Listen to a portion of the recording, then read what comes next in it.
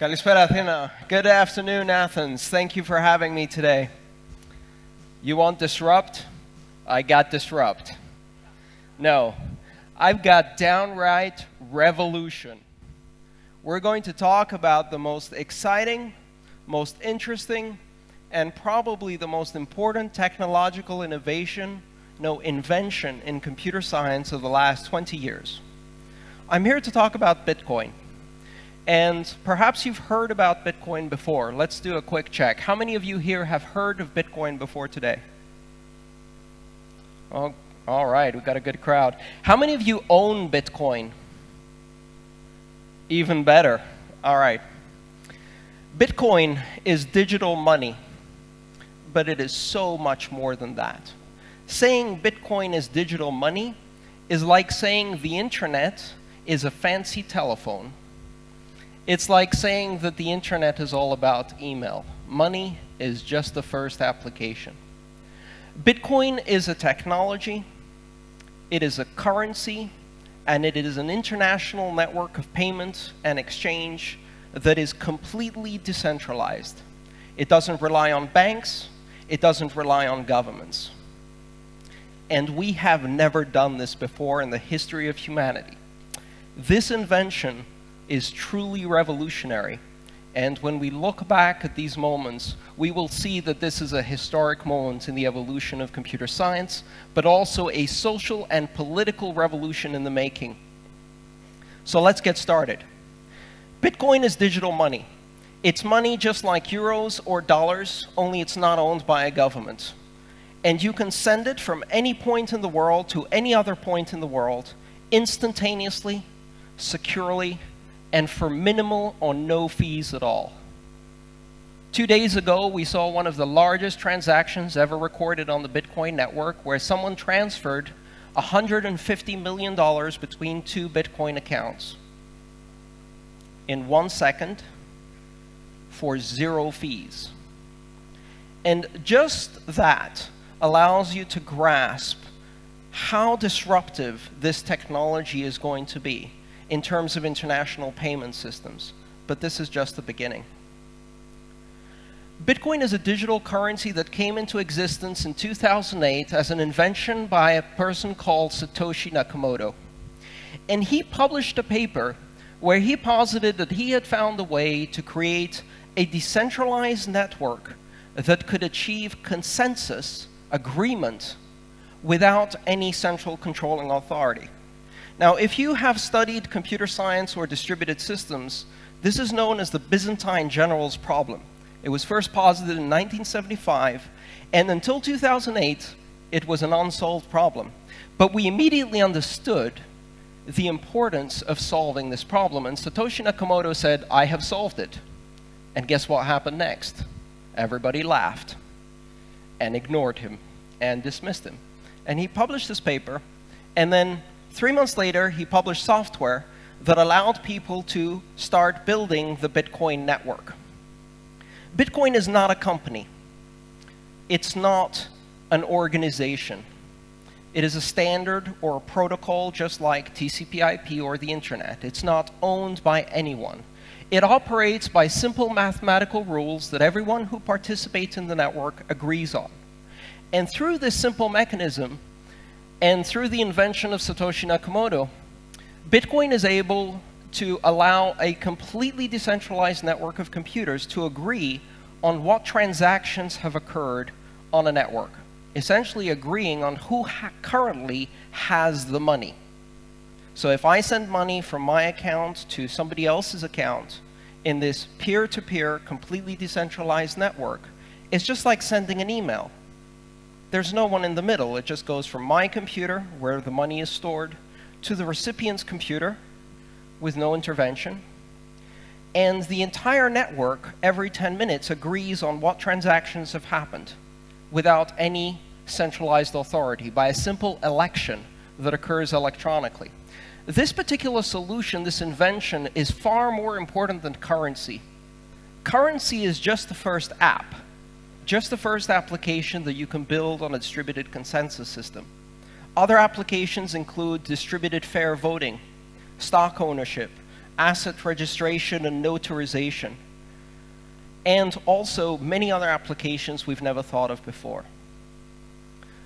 I discovered Bitcoin for the first time in 2011, and since the internet, I have not felt this feeling of being completely overwhelmed by the possibilities that I saw. I was there at the dawn of the internet in 1991 when it was pre-commercial, and I could see that this was going to change the world, but couldn't tell everyone around me because no one believed me.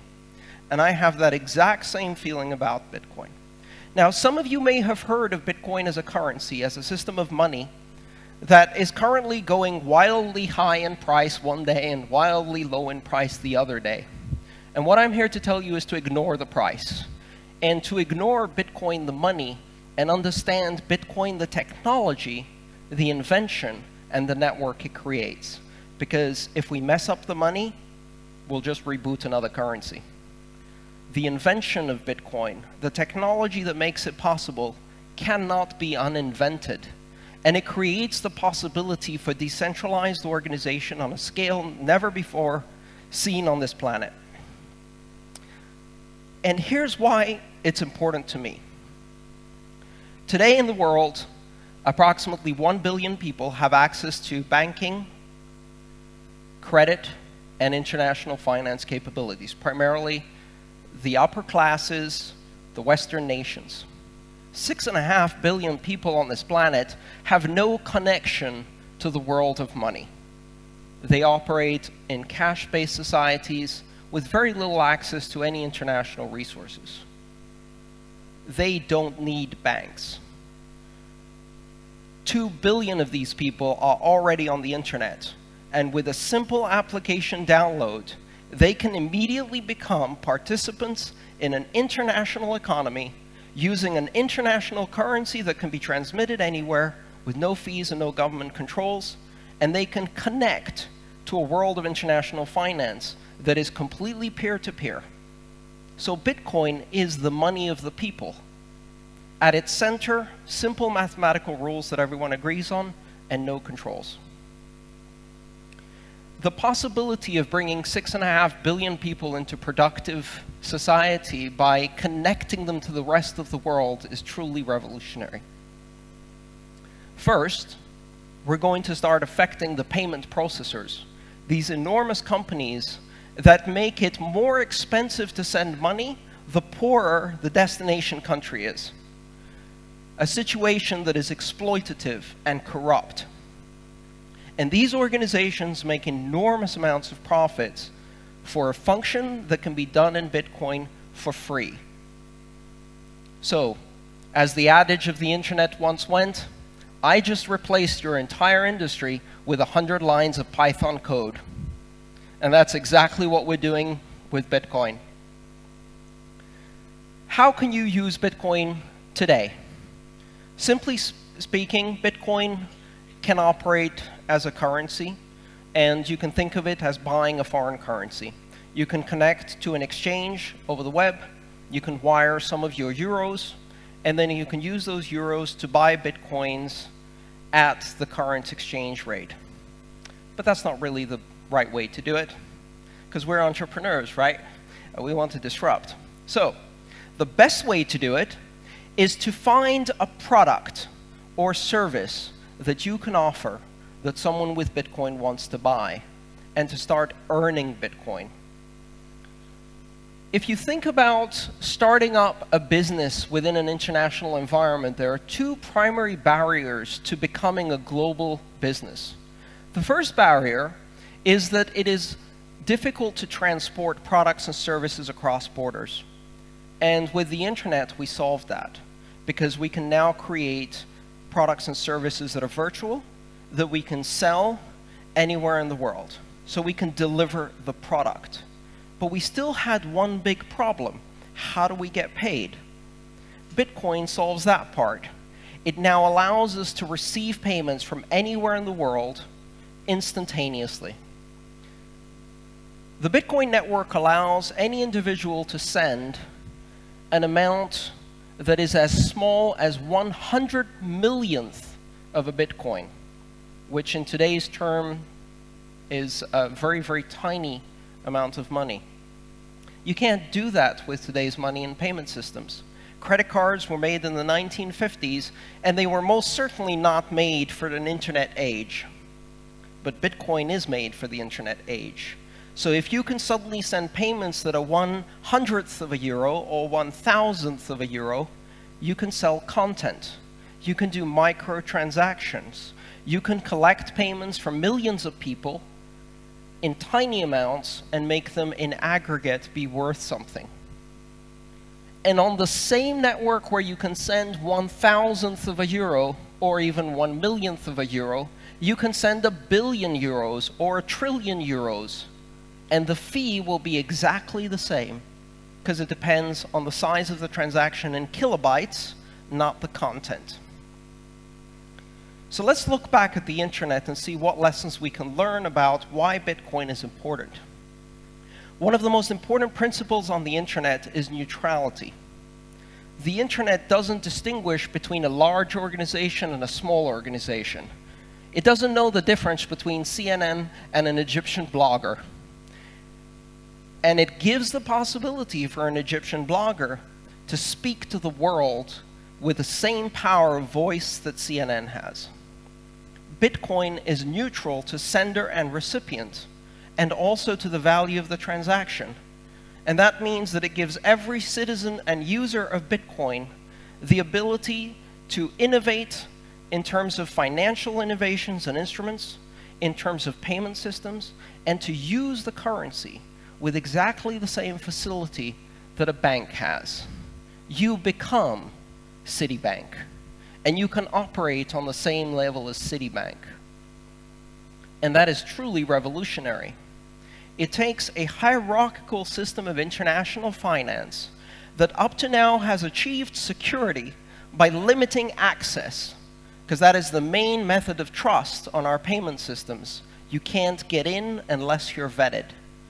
And it turns that on its head and creates a completely flat and decentralized network where every node is equal, where the protocol is neutral to the transactions, and it pushes innovation to the edge of the network, allowing exactly the same phenomenon we saw on the internet: innovation without permission. You don't need to ask anyone if your application can be published on the internet. You don't need to ask anyone to completely subvert a new industry with your information technology. Well, on Bitcoin, you don't need to ask anyone to invent a new financial instrument, a new payment system, a new service. You can just do it.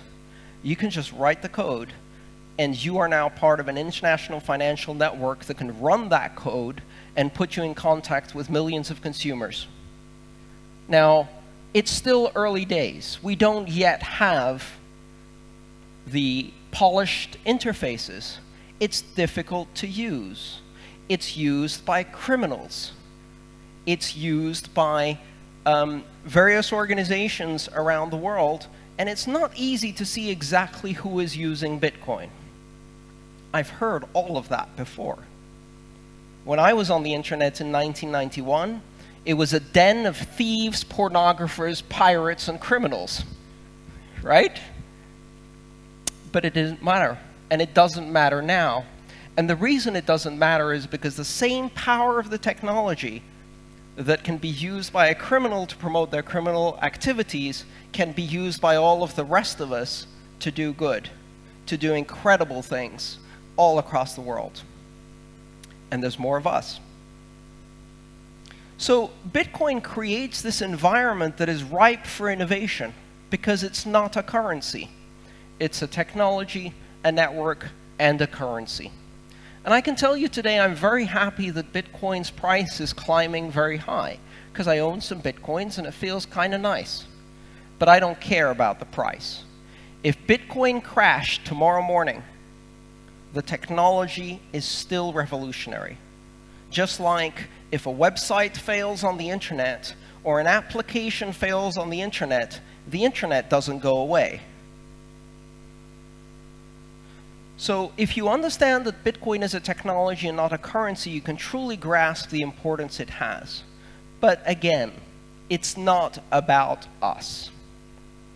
It is about the other 6.5 billion. It is about the ability to bring to the world a level of financial integration that the world has never seen before. And from our perspective, it's a great technology. We can do some disruptive innovation. We can build some interesting services. But if you're a Kenyan farmer who's trying to raise money in order to buy seed, and now you could do decentralized peer-to-peer lending and reach out to lenders all across the globe, this is not a technology, right? This is truly life-changing. So understanding the impact Bitcoin has on the vast majority of the world that lives under repressive and corrupt regimes with central banks that impose hyperinflation of 30% a month, it's much more important to see how Bitcoin can affect all of those people. There are 2 billion people on the internet, and only 1 billion of them have bank accounts, and we can change that. And it's not going to be easy. Make no mistake about it. When you throw a disruptive technology into the middle of the most powerful organizations on the planet, they don't like it. And right now, we're still in the early stages. To use the trite expression, first they ignore us, then they laugh at us, then they fight us, then we win. We're still at the laughing at us stage. And that's quite all right, because by the time they get to fighting us, they've already lost. Because this technology just went global with the introduction of more than $2.5 billion from Chinese investors who discovered a counterbalance to the world domination of the global reserve currency of the US dollar. There are 193 currencies in the world, but there's only one international currency. There are 193 currencies controlled by central banks and governments, but there is only one mathematical currency today, and that's Bitcoin. And we are going to build more of them. Cryptographic currencies are going to be a mainstay of our financial future. They are going to be part of the future of this planet because they have been invented. And it is as simple as that. You cannot uninvent that technology. You cannot turn that omelet back into eggs. So understanding that we already have more than 100 competing currencies in that space shows how quickly innovation has exploded, and even beyond Bitcoin, the currency. There are many other altcoins, alternative coins as they're known, that use the very same basic technology of a decentralized asset ledger using consensus in the network with Satoshi's algorithm in order to achieve other forms of currency. Currencies that are inflationary, currencies that are deflationary, currencies that use demurrage or negative interest rates, currencies that are charitable and redistribute a proportion of the income to charitable organizations. We can invent money non-stop and create new forms of money and the instruments. At the end of the day, Bitcoin is programmable money. And once you have programmable money, the possibilities are truly endless. We can take many of the basic concepts of our current system that depend on legal contracts, and we can convert these into algorithmic contracts, into mathematical transactions that can be enforced on the Bitcoin network. And as I said before, there is no third party. There is no counterparty. If I choose to send value from one part of the network to another part of the network, it is peer-to-peer with no one in between. And if I invent a new form of money, I can deploy it to the entire world and invite others to come and join me. And so, if you see that Bitcoin has the possibility to introduce not money for the internet, because yes, it is money for the internet. It's perfect money for the internet. It's instant, it's safe, it's free. Yes, it is money for the internet, but it's so much more. Bitcoin is the internet of money, and currency is only the first application. So if you grasp that, you can look beyond the price. You can look beyond the volatility. You can look beyond the fad and understand that at its core is a revolutionary technology that will change the world forever. Thank you. Join me in this revolution.